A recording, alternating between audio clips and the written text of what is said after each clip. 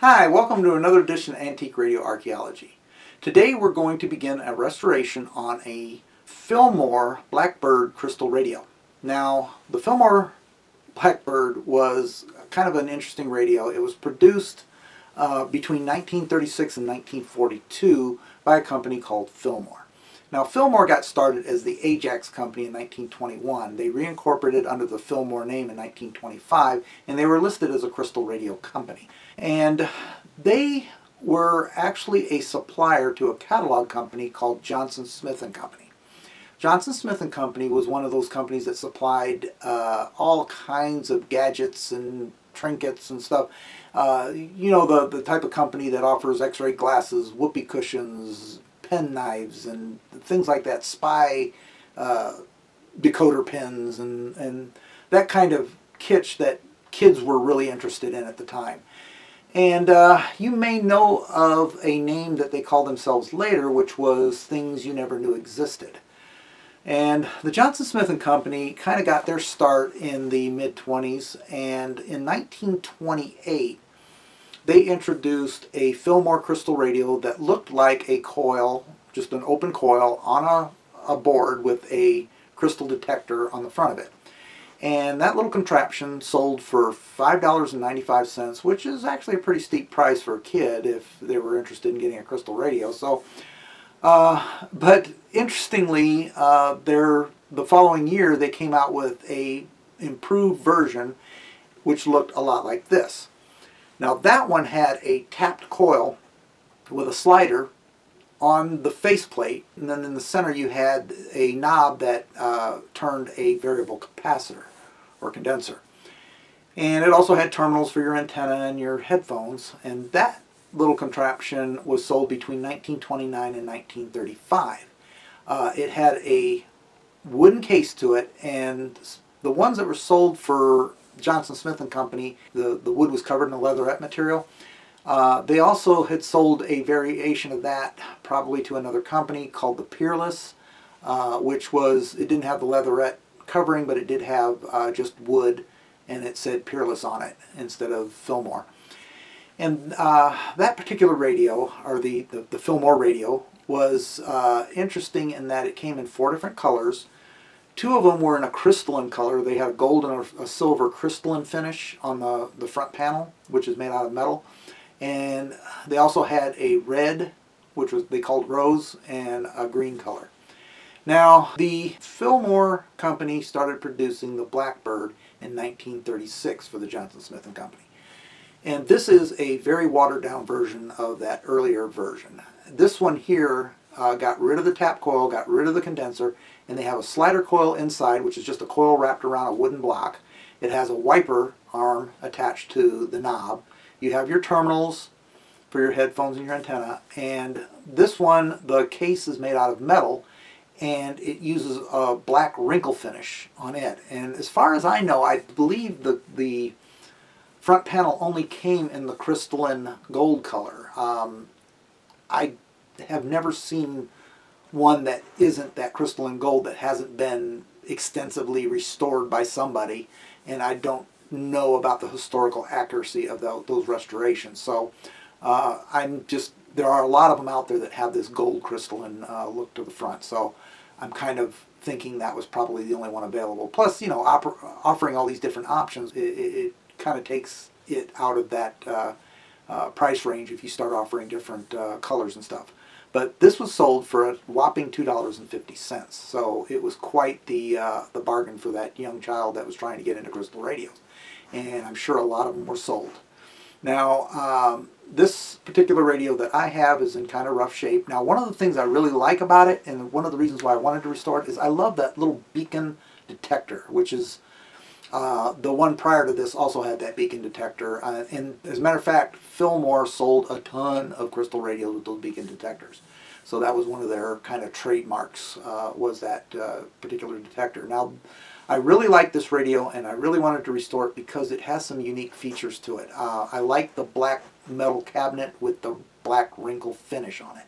I like that gold crystalline faceplate. And we're going to replicate both of those during this restoration. So while internally there's not much going to be happening on this restoration, externally it's going to be two processes that are not your average everyday, just throw some paint on it and some stain and be done with it. So let's go ahead and take a closer look at this radio and see what we've got in store for us. So as you can see, it's kind of in rough shape. This detector is, it's bent up pretty bad, but it's supposed to have a little glass dome over it. I'm going to probably replace that whole detector. It's missing a couple of the cinch terminals here. It has one good one. It has a screw in here. That is actually the correct knob for it. And yeah, and the coil is actually mounted here behind on those screws. That crystalline look, I don't know if you can see it, but this is what they call crystalline paint. Now that is a process that it's going to be interesting to try and do that. I've never done it before. I know how it gets done. I've just never done it myself, so I'm going to give it a shot on this one. I think that's going to be a lot of fun doing that. Now I'm probably going to, because I want to repaint the case, I'm going to go ahead and remake that decal, so I'm going to have to do that. As you can see, it has that black wrinkle finish. And it needs some attention there. It's got a dent in the top here. One of the things, you can see the paper here, it's missing the placard that goes on the bottom, so I'm definitely going to have to replicate that. And I got some parts running around on the inside. Let me see what we're looking at inside here. I don't know if I can get this open. Just a second.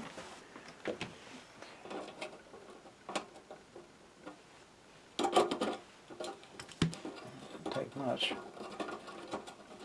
Those going, all right.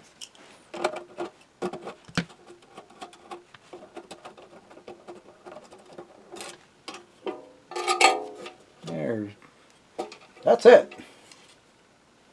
There just isn't much to it. There's the coil and it needs some attention. Yeah, missing that terminal and that terminal. But there's not much to it. It's a very simple radio. Yeah, I'm going to have to replace these feet too. They're in bad shape.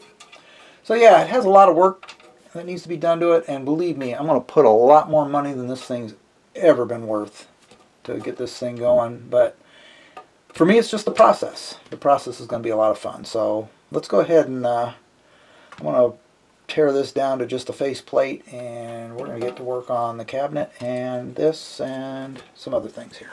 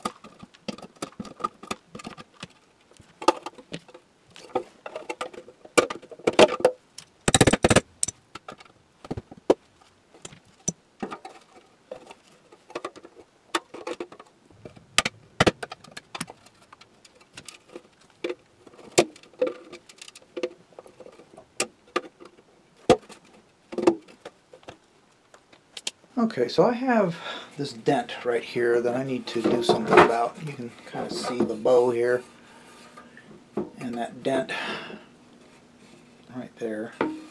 And I don't have any room to really hammer it out, so what I'm going to do is I'm going to take this and I'm going to try and bend it out. I'm going to put a little nut on top of it just so I could put some direct pressure on the dent itself. Let's see what happens.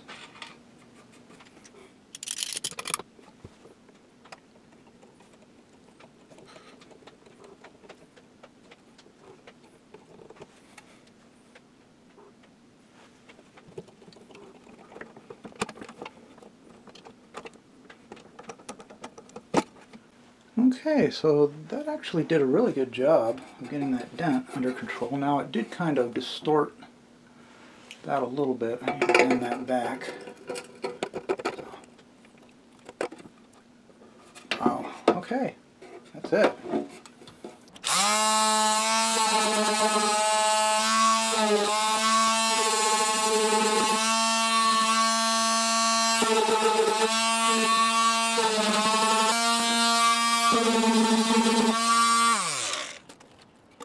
Okay, so the coating on this thing is what's called wrinkle paint, and here you can usually buy it in most automotive stores.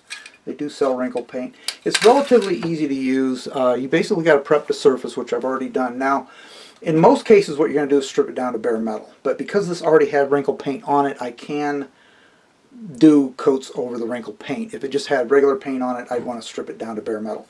Now, what I'm going to do is you normally do about 3 coats of this. The first coat, you wait 5 minutes, second coat, wait 5 minutes, and then you do a third. Now you're going to do it in a crosshatch pattern, different directions. So we're going to go ahead and do that, and it doesn't usually wrinkle right away. It takes a couple hours to do so, and so it's not one of the easiest things to do, because a lot of times you may not get the results you want, and after a couple hours you're going to find that out, and then you're going to have to sand areas down and hit them again. So anyway, let's go ahead and get started on this.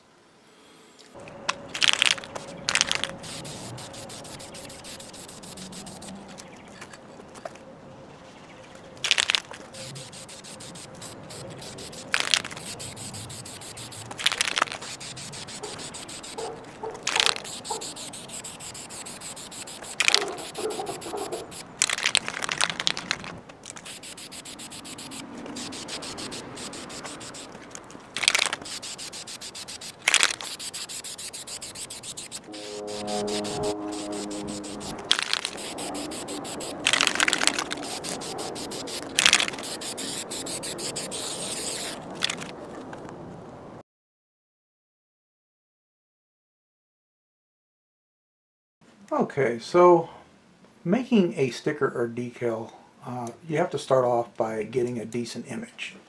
And I'm going to do that first of all by taking this image. I'm going to crop it down. I want to get just the image, the sticker. Right about there should be good. Okay. And then we're going to do some adjustments.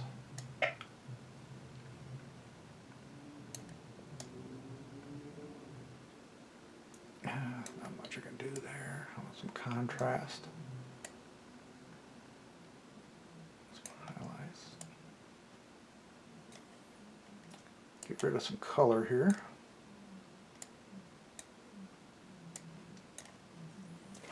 Okay, so now I got pretty much a black and white image there.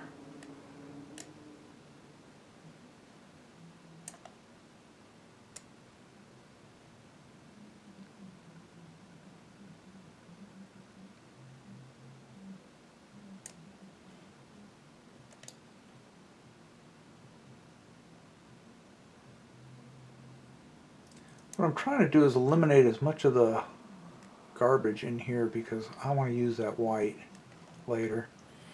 But okay, I'm going to go ahead and save that.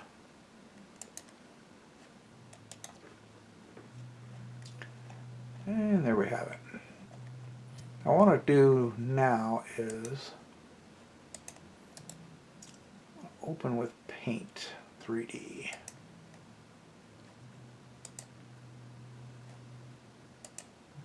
Alright, so now we're in Paint.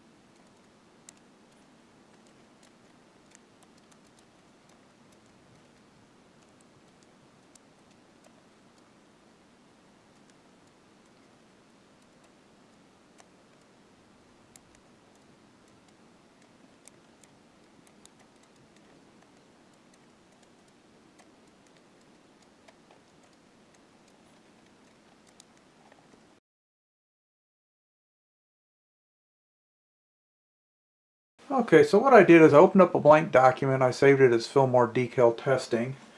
And what I'm going to do is I'm just going to pick up that photo that I just did, and I'm going to drop it in there like that. Alright, so what I got to do is I've got to resize this to the correct size. So, let's see. Let me get a size and position.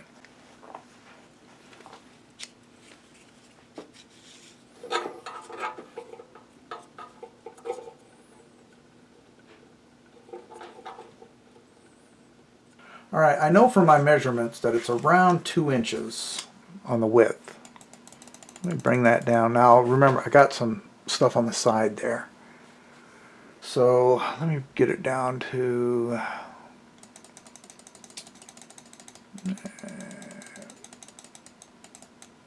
Okay, right there. Okay. Okay, so that's about the size I need, I think. But what I'm going to do is, I'm going to cheat here.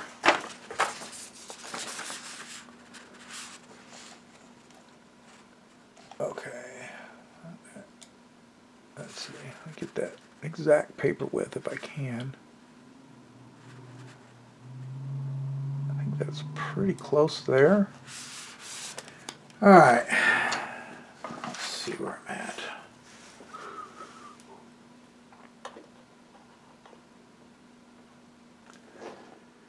Okay, that's about 2.18. A little bit, that's about 2.18 on the scale here. So I want to get this down to 2.0. Drop this down size.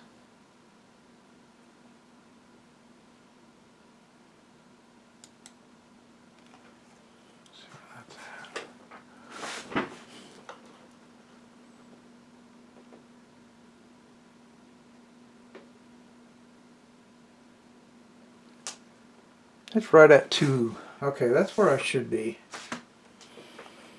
Let me go ahead and print that.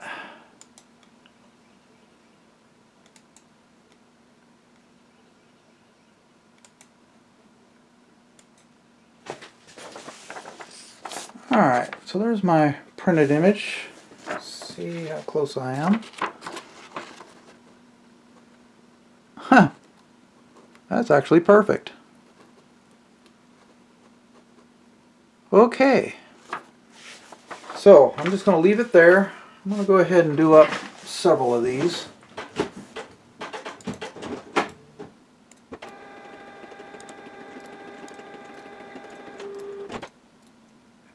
Okay, I'm going to do about 6 because I could still print half a sheet of paper. I'm actually going to be using sticker paper on this, made by Koala, and it's a gold color. So let's go ahead and get a sheet of that out.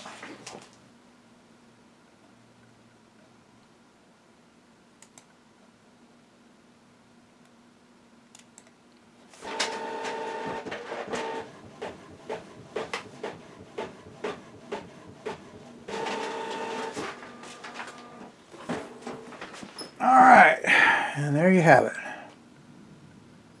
There's my little stickers for the front of that. Okay, one of the things I wanted to point out, if you notice, okay, that doesn't work too well. It's on there, it's pretty good, but what I want to do, I think, is I'm going to go ahead and hit this with acrylic and hopefully that'll preserve that.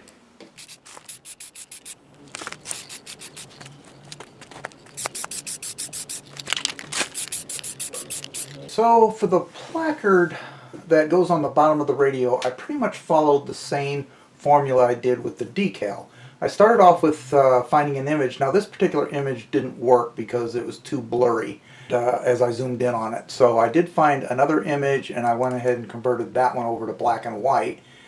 And when I did that, as you can see, it is a much clearer image. However, it's kind of skewed. There's a lot of condition issues, so I really had to work on it pretty hard in paint. And I was able to clean up that image, basically taking pieces of it, moving it over to a clean area of the palette. And then when it came to actually typing out the directions, I was lucky in that I was able to find a font in paint that resembled the font on the actual placard. Now I did have to stretch it out once I got it onto the all typed out, but in the end I wound up with a almost identical rendition of that placard. So I went ahead and got some cardstock and I printed it out, and here you can see the final product.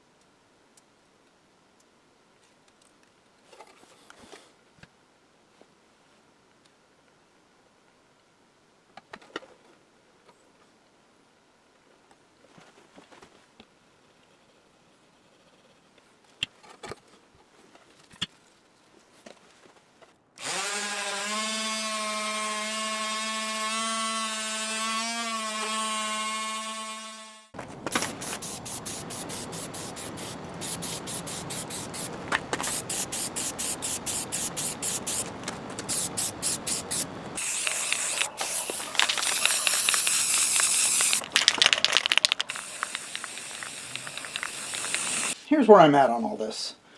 I wound up spending the last couple of weeks trying all kinds of different things to try and come up with something similar to what this faceplate needs to look like. Now, some of my earlier attempts, they're gone. I've basically painted over them since then, but here is one done with paint markers and with a silver background. It's just too busy and not quite what I'm looking for. I wound up doing one with less colors, which looks better, but it's still not quite what I'm looking for. This was a crystal effects that I tried. Now I did have some other more intense crystal versions, but I wound up screwing them up trying other things. But this is the one that I kind of held on to. I like that effect. It's really kind of cool. You lay a urea over the surface, let it dry, and it forms crystals, and then you spray paint over the top of it, and then you sand down that spray paint before clear coating it, and it comes out with that crystalline look. Now, it's very crystalline. I mean, you look at it, it looks like crystals in it, but the problem is it's not intense enough for this front panel, and it doesn't look original. Now, I wound up getting a little crazy. This is an oil-based paint with a silver background and a gold background, same color paint. This is using Tester's model paint, and I like the golder version because it just looks a little more authentic, but the problem I have is I don't like that color. It has kind of a copper shade to it, which isn't really, it doesn't look close to what the original faceplate looked like. Now, I wound up using a different colored gold. Now, this is with an acrylic paint, a water-based acrylic over, one's over a silver background, which is this one, and one's over a gold background. They turn out pretty decent. I actually like the gold one a little better. Now, the good thing about it is it looks kind of like a cross between the fresh-looking gold paint and the very aged-looking gold paint that I've seen on these radios. But it doesn't look like either, really, but this would be the way I would go if I hadn't figured something else out. And I wound up doing this, and this right here I think is the closest I've come to where it needs to be. Now, the problem I have with this is this was done with, I did a coat of gold as a background color, and then I took another color gold spray paint because it was real hard to find this color gold, this kind of yellowish gold. And I did find a spray paint version of it, and I wound up spraying that into a cup, added some xylene to thin it out, and did this kind of brushed on procedure. Now, the problem I run into was it's melting the layers underneath, and it's causing a lot of bubbling and crackling, and it doesn't look good at all. The finish turned out real crappy, although the effect is real nice. So that left me with, what do I do?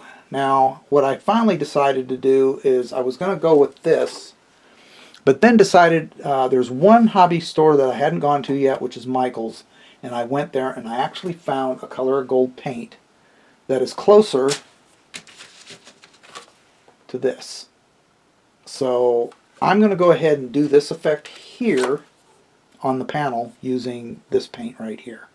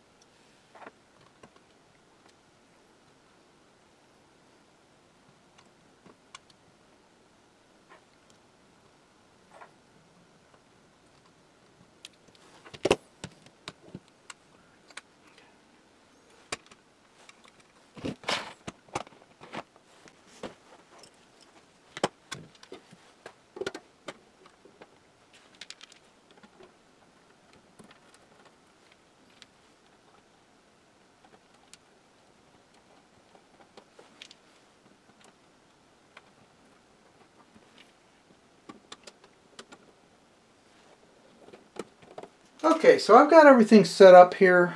I have a powered speaker hooked to the headphones. I have my antenna hook up, and I'm going to go ahead and try and detect a signal. Now, before I do that, what I'm going to do is I'm going to take a germanium diode here, and this is a little hack because these things are a pain in the butt to try and get a signal on. So by taking this germanium diode, I'm going to go ahead and bypass this. And let's see. There we go. And I'm going to tune in the station here using the capacitor in the antenna. Okay, that's a good strong signal there. And actually, it's funny. I landed where it's good and strong. But see, now you can move this around and detect your signal. There we go. That's nice and strong right there.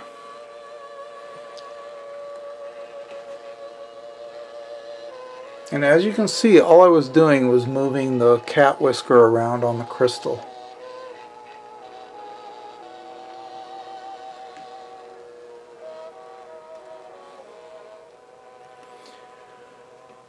Now, unfortunately, okay, now I'm back on regular antenna without the tuning capacitor.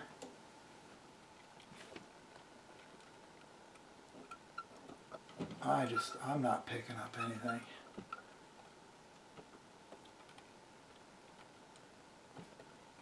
Now, earlier I did get a faint signal.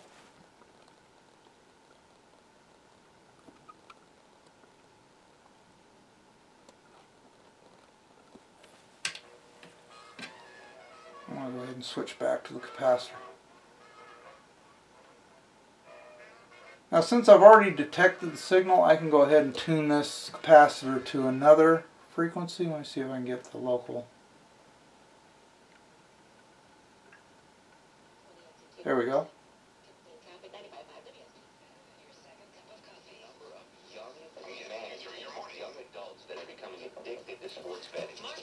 Alright, so I get my local radio station, and I'm going to go back to my in-home station.